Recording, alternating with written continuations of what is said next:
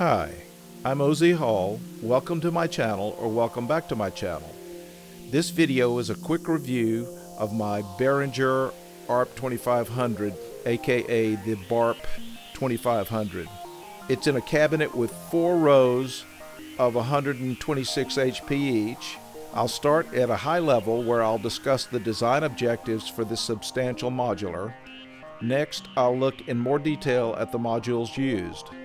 Hopefully, this review can give you some design ideas and concepts that you can apply to your own 2500 system, or any other modular system for that matter. At a very high level, my BARP 2500 system includes a 2 oscillator synth voice,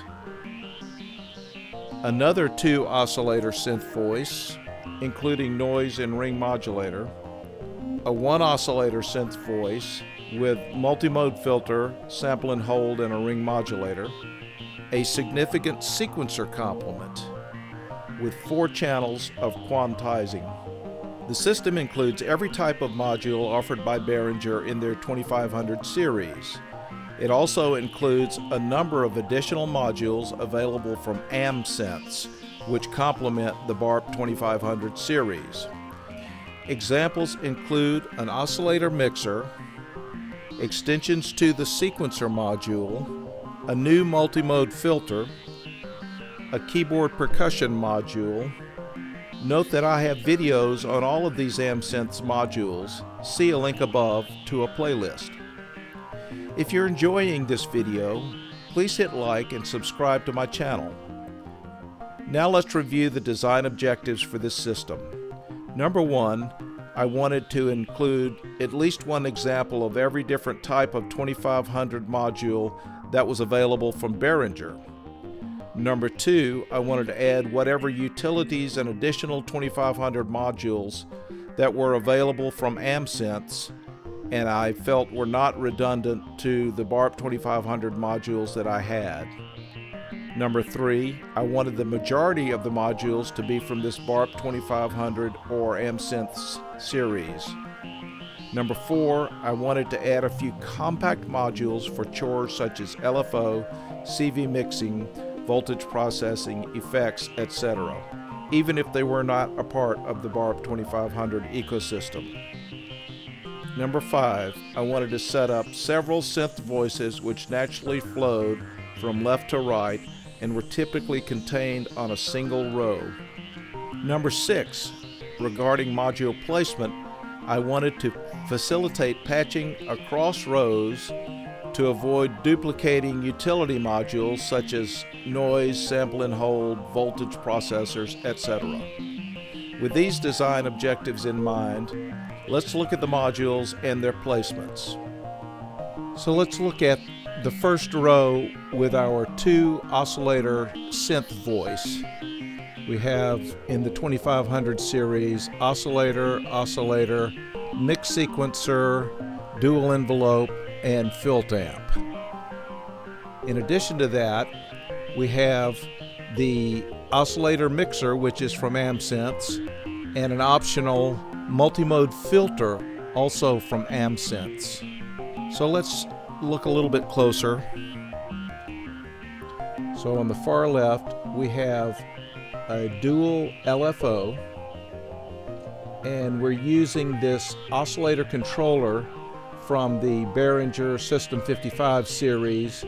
It has 4 CV inputs, a precision mixer, and the 4th input has an attenuator on it, and we're using that for the control voltages going out in particular to the 2 oscillators and perhaps over to the filter. Looking at row 2, we have the 1027 sequencer from Behringer, and we have some additional modules from AmSense. One is a sequencer expander, as is the second one. This third module is the preset voltages module. Let's take a little bit closer look. And it's hard to see underneath this multiple, but this is a quantizer over to the left. And this constitutes the sequencer complement, there are a total of 7 outputs. To the right of that, we have a voltage processor. Then we have another module from AmSense, which is the keyboard percussion module.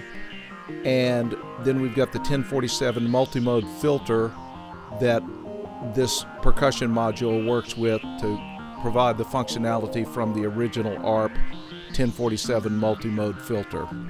And that's row 2.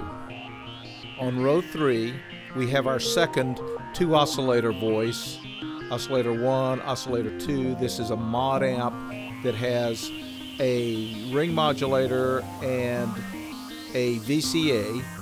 We also have a dual noise source, 2 envelopes, and another filter amp. That's the end of our synth audio path. Let's take a closer look. On the left, we have 2 LFOs. This is a crossfader module that I put into this space. I may change it out for something else later.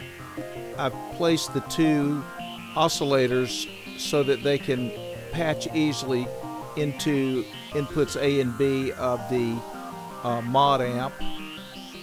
The noise is here, and it can be patched in really into any of these 3 voices. And not much to say about the envelope and filter amp, but they do complete the synth voice. Over on the right here, we have a couple of effects modules that will do delays and reverbs and so forth. So that's row 2.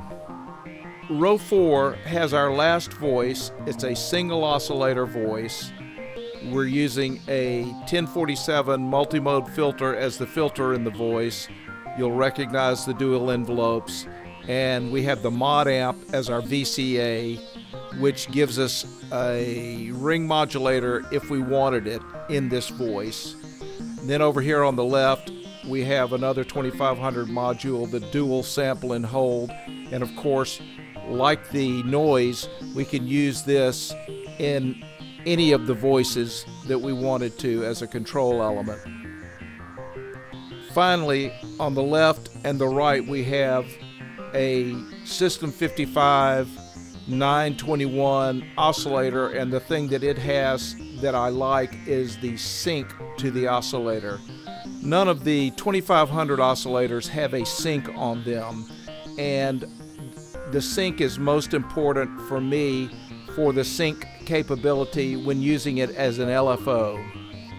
Over on the right, we have our output module, which is the Behringer 305, which is from the System 100 series. So that completes the survey of all 4 rows in this 4-row system. We could have up to 4 voices and perhaps some others if they just used a VCA and noise, for instance. It's a very flexible system that we could reconfigure in a number of ways, but we've got voice 1, voice 2, voice 3, and we also have this pingable multi-mode filter. The only other thing I wanted to mention is this 305 output module, which is pretty flexible. Real briefly, it has a 4-band parametric EQ section. It's got a 4-input mixer. It has 1/4-inch outputs, 3.5 millimeter outputs. It has a headphone output, and it also has a tuning reference that can be either 220 hertz, 440 hertz, or 880 hertz, which is very helpful in this system. So I really like this module, particularly as an output module. And that completes the survey of my BARP 2500 system. Let me know what you think of my choice of modules, and let me know what you think is missing in this system. Thank you so much for watching, and I'll catch you next time.